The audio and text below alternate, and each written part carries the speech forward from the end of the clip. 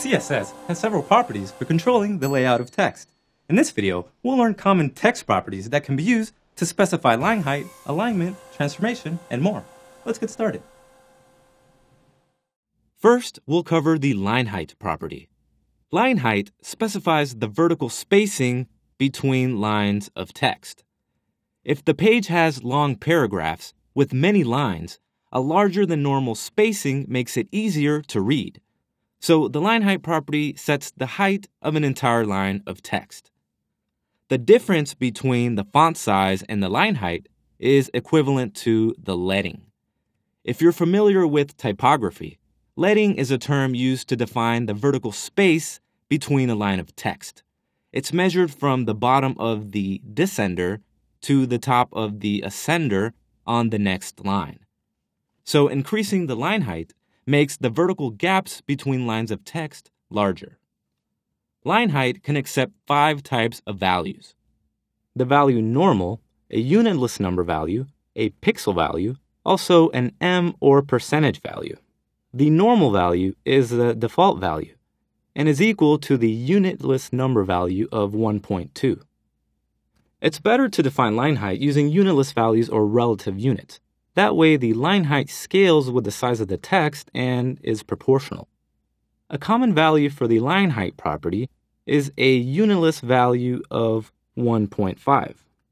The browser multiplies this number by the font size to determine the line height. And as we see, the value 1.5 is the same as 1.5 em and 150%.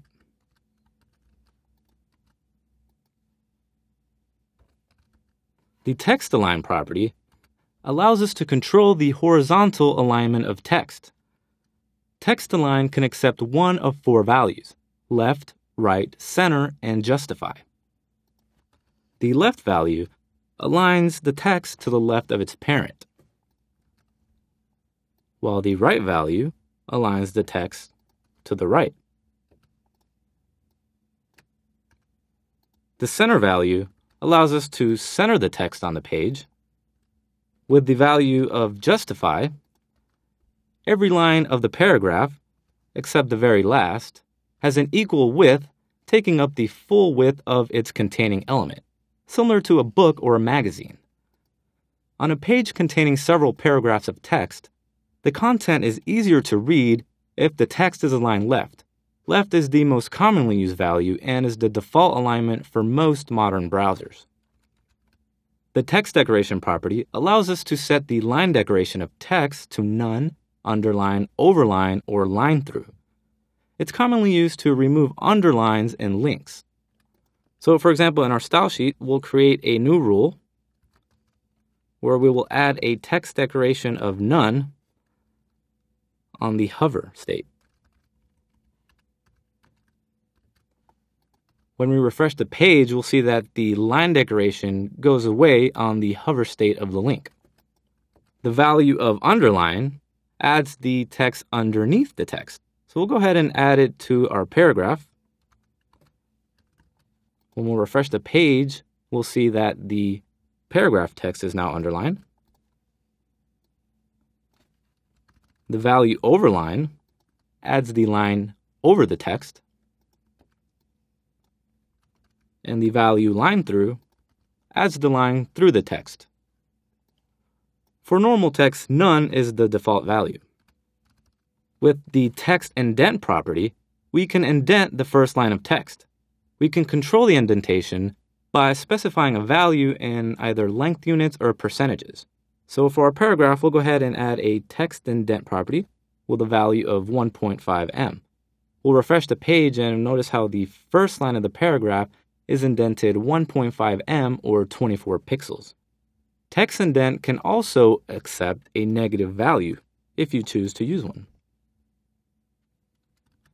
Next, the text transform property allows us to change the case of text. So with this property, we can control the capitalization of our text. We can make text appear in all uppercase, all lowercase, or with each word capitalized. So in our heading 1, let's go ahead and add a value of uppercase. We'll refresh and we'll see how the heading is in all uppercase letters. If we add a value of lowercase, now the heading is in all lowercase letter. And finally, the value of capitalize. Transform the first character of each word to uppercase. The whitespace property sets how the whitespace in an element is displayed. Whitespace is handled through a number of possible values that define how the browser handles whitespace characters and line breaks. So let's go over some of the values. The default value for whitespace is normal, which ignores multiple spaces and line breaks. So all space and line breaks that occur naturally are not rendered. In our markup, I'll go ahead and add multiple spaces throughout the paragraph. Even with the spaces added, the text still renders nicely. The only time you would ever use the normal value is if you had already set one of the other values and want to revert to the normal value. The no wrap value is the most commonly used value for the whitespace property. It ignores all line breaks and it will not allow text or inline elements to break naturally to the next line. When we refresh, notice how multiple spaces are collapsed to a single line. When using the pre-value, content is rendered exactly as written in the markup. It honors every space and line break in the markup and the natural line breaks are ignored. So in our markup, I'll go ahead and create a few line breaks in our text. When we refresh, notice how it renders the spaces and line breaks exactly as written in our markup. Even the spaces in the markup indentation are rendered in the browser. Next up, the pre-line value ignores multiple spaces in the markup, but it does honor the line breaks. So here we see that the line breaks are still rendered, but not the spaces that were in the markup. Finally, pre-wrap works like the pre-value, except that it will not force everything on a single line, but it will honor multiple spaces and explicit line breaks. Lines are only broken at new line characters written in the markup. Otherwise, as you'll see, the text wraps naturally. These text properties all have excellent browser support, and as we just learned, play an important role in the way content on a page is displayed. In the next video, we'll cover more properties that allow greater control over the way text is displayed.